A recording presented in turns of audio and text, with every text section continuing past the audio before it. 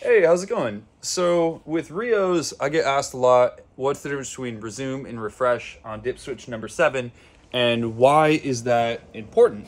So I'm gonna go over that with you guys today. Right now, dip switch 7 is all the way up, and with this diagram, we can see that that is refresh. So let's see what actually happens when it's in this mode.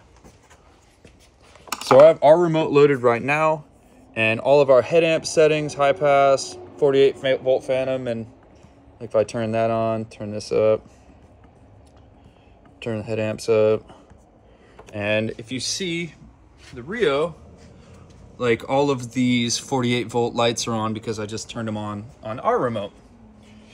All of these settings look like this. Again, you can see the head amps are moved up.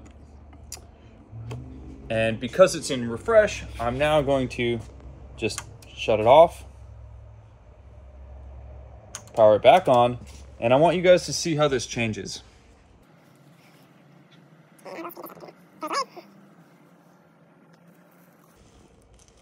And it's come back up, and if you see all of those choices and selections that I made with the head amp, 48 volt, and high pass filter, those are all back to their neutral state. Now, let's make some changes again. I'm gonna select 48 volt, move this head amp, 48 volt, move that head amp, 48 volt. And now I will flip this to resume. And we're gonna do that same test again. Powered it off. Powered it on. And if you look, these same 48 volt settings are there.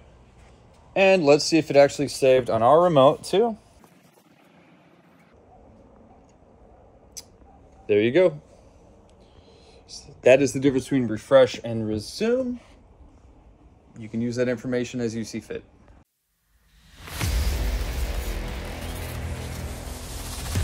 Remember to like and subscribe.